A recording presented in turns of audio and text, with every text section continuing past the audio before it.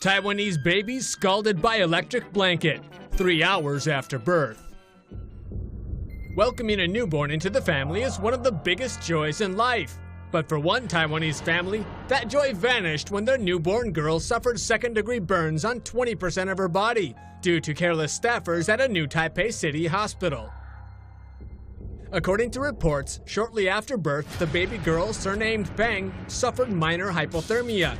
The nurse treated her with a heating lamp, but it wasn't helping to raise her body temperature, so the nurse upgraded to an electric blanket.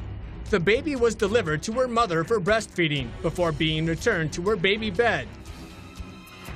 The nurse claimed that she removed the electric blanket when the baby's body temperature reached normalcy. But 2 hours later, the nurse found the baby's legs burnt during a diaper change. To make matters worse, when medical professionals were giving emergency treatment to the burned baby, the parents were never informed that their newborn had been harmed.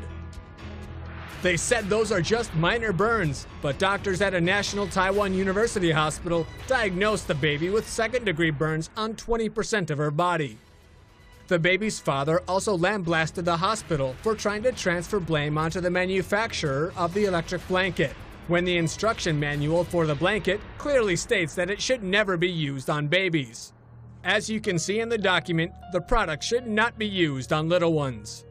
Our priority now is making sure the baby gets proper care. It's our responsibility for the mistake.